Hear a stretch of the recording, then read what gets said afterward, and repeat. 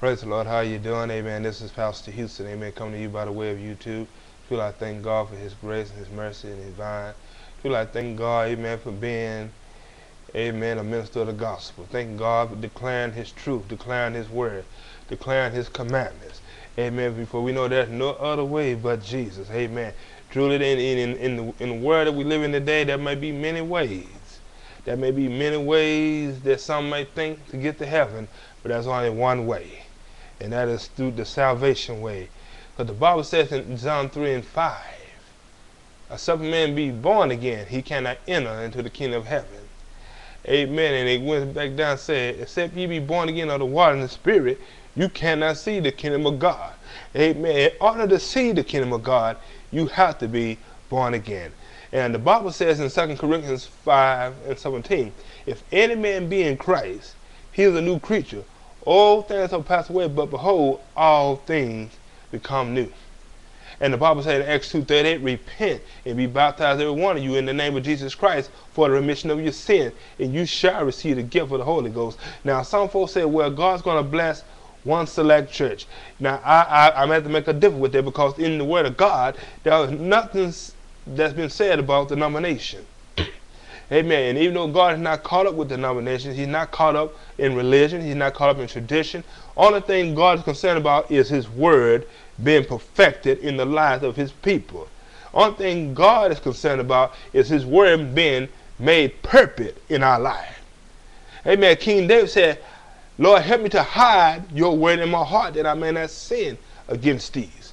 Because the Bible says, if any man, whoever is born of God does not commit sin. Now, you may say, well, that's contradictory, because, hey, man, I'm born again, I'm saved, I'm filled with the Holy Ghost, but I still commit sin. Well, I still smoke, I still drink, I still chase women.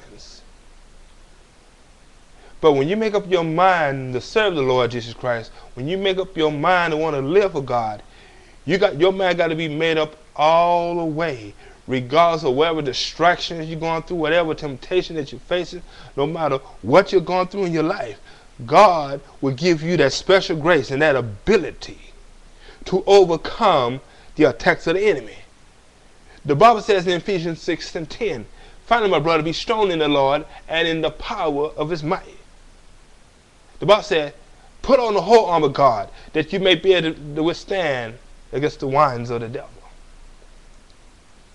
Put on the whole armor of God. Put on His armor, that you may be protected from the fiery darts of the enemy. Because 24/7, the enemy is always working out ways to destroy you and to distract you and to cause you to miss heaven. Let not 2010 be the year that you missed your destiny. Don't allow the enemy to cause you to abort your destiny. In 2010 should be the year that you should say, Lord, I'm going to fulfill my destiny. I'm going to fulfill the purpose and the plan that you have for me. I'm going to walk in that open heaven, that open access to all the things that you have for me. You got to make up in your mind that I'm going to live on an open heaven. But in order to live on an open heaven, you must be born again. You must be saved and filled with the Holy Ghost and live sin-free. I'm not saying you're not going to be tempted, you're not going to be tried, you're not going to fall at times. Yes, you are. But if you happen to fall, get back up and try again. Get back up and try again. For the Bible says, if we have an advocate with the Father, Jesus Christ the righteous. We have the advocate Father. Because the Bible says in John 1:9, if we confess our sin, He is just to forgive us of our sins. But today I just want to say that this is your year of spiritual breakthrough. This is your year of deliverance. This is your year of healing. This is your year to get to know the Lord God more than ever now. Apostle Paul said that I may know Him in the power of His resurrection and the fellowship of his suffering, and been made comfortable unto his death, lest by any means I may attain. Let no one tell you that it's difficult to live for God. Let no one tell you that you can't fulfill destiny in this life. Destiny awaits you. What will you do with the power, the ability, the blessings that God has prepared for you? What would you do with it when it's presented to you? Will you lie dormant on it? Or will you sit on it? Or you just let it fade away? Or are you going to capitalize and utilize what God has given you to do in 2010?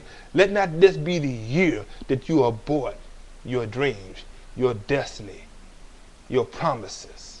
Don't let this be the year that you're going to miss out on so much in your life. Young brother, young sister, hip-hop is not going to take you all the way. It's not all about promiscuous sex. It's not all about trying to get in the in crowd. It's not all about trying to be all hip-hop, again, the fashion and bling bling and whatever you want to call it.